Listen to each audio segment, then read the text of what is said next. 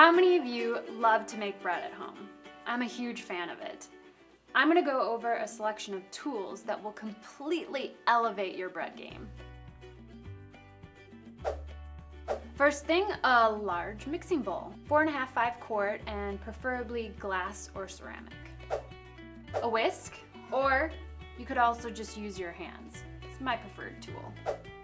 A digital thermometer. This way we can use this to monitor the temperature of our water, the dough, and then even the environment that we're baking in. A digital scale. I highly recommend using this over volume measurements.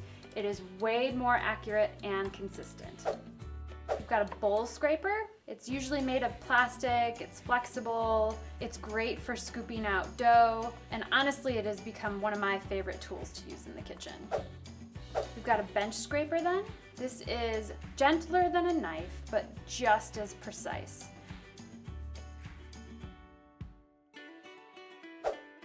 Tea towels. You want this to be cotton or linen material. Basically, you want something that isn't going to contribute a lot of lint to your dough because nobody wants a fuzzy loaf of bread. Next up, we have our proofing basket. You could also use a medium-sized bowl lined with a towel. You could even use a colander for this. Over here, we have, no, not a shower cap, but a reusable plastic bowl cover that's also biodegradable. It's a great option to use besides the towel when you're final proofing the dough in the basket. Aluminum foil. We use this to make a sling to easily transfer our dough in and out of the hot Dutch oven. We don't use parchment because our oven temperature is a bit too hot for it. This is a lame. We use this to score our bread.